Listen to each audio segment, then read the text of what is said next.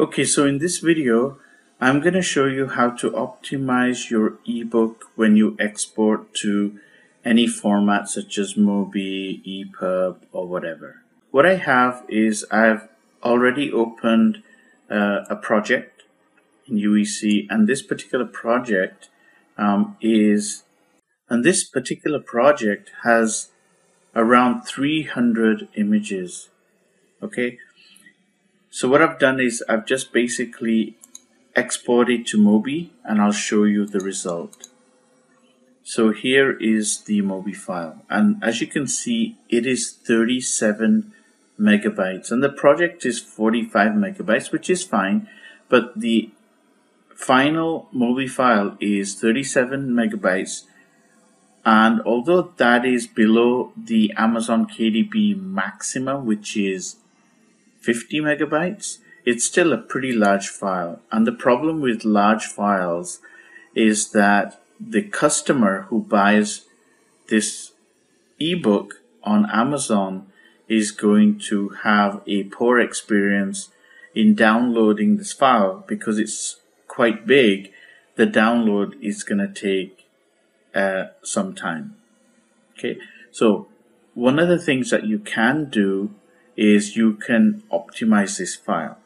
Now, when we optimize this file, which is the process I'm going to take you through, we're really optimizing the images in the file. So if you don't have any images in your project, then the optimization is not going to be very useful. Okay, it's just for images. So for example, in our project, like I said, we have over 300 images. So instead of going and trying to optimize each image, which is going to take you a long time, and the other reason why you don't want to be doing that is that just in case you're using this project to create a physical file, then you want to keep the high quality in your images.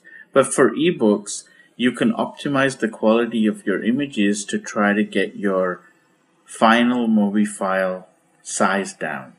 Okay, so that's what we're going to be doing here. So the first thing we'll do is go to configuration and then preferences, and then head on over to the Kindle Gen Tool tab. And right down here, we see this option called optimize images, and then there's a percentage. So let's go ahead and click that and check it. And I would recommend that you leave this setting at 50%. And this slider, what it is this is really a quality slider. So the lower the value, the lower the quality of your images in your ebook. So when the engine generates the final file, it's going to optimize every single image in that file and apply this setting to the file without changing its dimensions. Okay, so what I would recommend that you do, and I've kind of played around with this a lot, and I found that the optimum setting is around 50%, although you could probably go to 40% too. So try playing around with this option. We'll kind of leave it around 50%, which is a good value to start with, and then we'll see what happens. Okay, so we'll click close, and then we'll go to export, and then we'll generate our Mobi file. And this one we'll just call the optimize one.mobi. Okay, and we'll click save. So now we're actually generating the Mobi file, and this will take a few seconds. Okay, so now we've generated the file. Let's have a look at the file. So over here, we see that our original Mobi file was 37 megabytes, and now our optimized file is only 13 megabytes. So we've actually compressed this value down from 37 megs to 13 megabytes, which is a huge reduction in the size.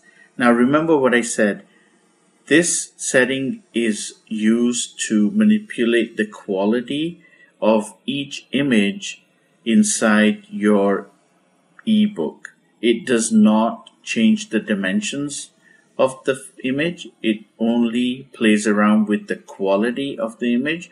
So the next thing you should do is, once you have your MOBI file, you should open the MOBI file, the optimized MOBI file, with the original MOBI file, and kind of just, eyeball the quality of the images, and you will find that you've saved a lot of space here, but the image quality is basically the same. I couldn't tell the difference.